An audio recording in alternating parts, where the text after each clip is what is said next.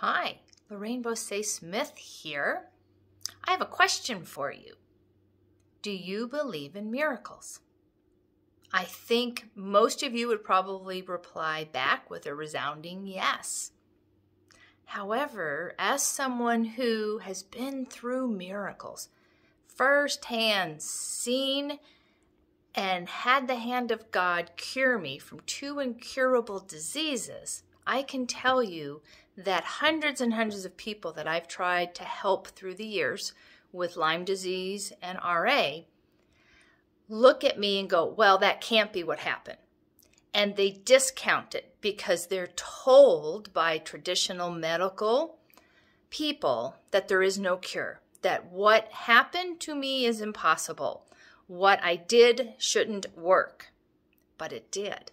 And they're forgetting that God is still in the business of miracles.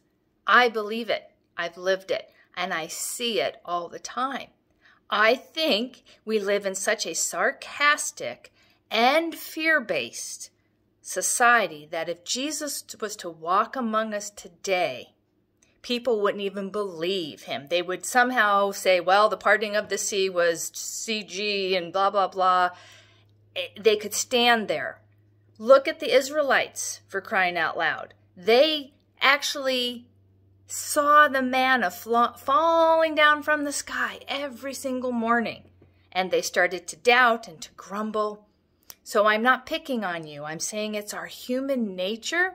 And I also think it's the dark forces of this world that we live in that wants us to lose hope, wants us to not believe in the Almighty God.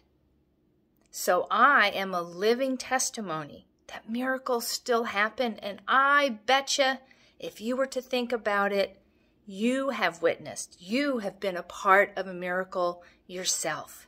So hold on to that truth as you move throughout the day, the week, the month, the year. And let's keep our eyes wide open because their miracles are happening every day. We just have to be willing to look, to see, to believe, and receive.